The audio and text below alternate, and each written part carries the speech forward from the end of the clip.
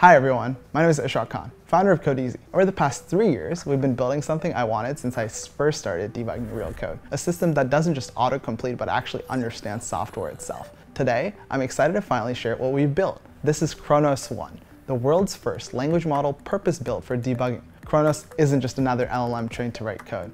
It's built from the ground up to trace bugs, reason across broken systems, generate real validated fixes using your source code, logs, configs, test failures, and even past issues. This is possible because of a multi-source input layer that goes far beyond code files. Chronos consumes the full debugging signal. Traditional models fail at debugging because they forget, they guess, and they hallucinate. Chronos doesn't. It's powered by a new memory engine that embeds, links, and retrieves from your entire repository, building a structured graph of code, logs, diffs, and decisions over time.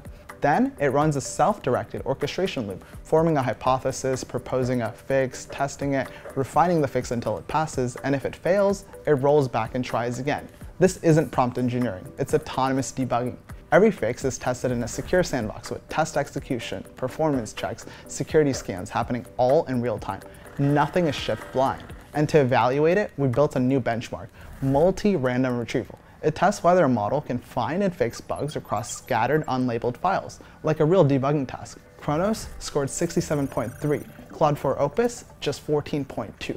The full Chronos-1 research paper is now live. It details the architecture from multi-source input to memory graphs, orchestration loops, sandboxing, and benchmarks across real-world repositories. Chronos-1 launches in Q4 of this year, and it will ship inside Kodezi OS in early 2026.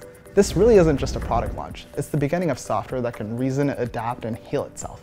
You can read the paper and join early access waitlist at chronos.so. Thank you.